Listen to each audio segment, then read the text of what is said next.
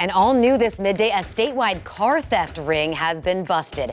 The investigation took months to crack. Just after 10:30 this morning, Florida Attorney General Ashley Moody, along with officials from FDLE and the Florida Highway Patrol, announced the results of this investigation. They say Operation Gone in 60 Days is a multi-agency operation that targeted an organized car theft ring. More than 20 people were arrested. This investigation took 5 years. Attorney General Ashley Moody said the complex luxury car fraud scheme involved multiple people assigning fake CDL licenses.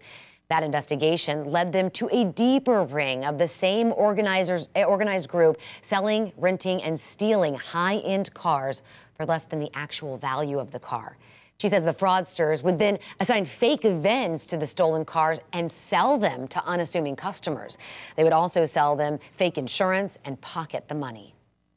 We want Floridians to be aware that this is happening, and of course, we'll keep working hard to go after these people that are trying to commit fraud in Florida, but we also want Floridians to be on the lookout for things that may be suspicious.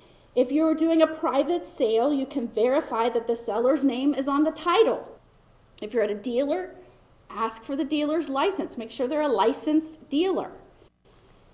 Do your research before you buy a car. Make sure that the dealer is reputable. A lot of tips right there from the Attorney General. She also added that you should check the VIN number on the dash and make sure that it matches what's on the door. If something is off, alert authorities.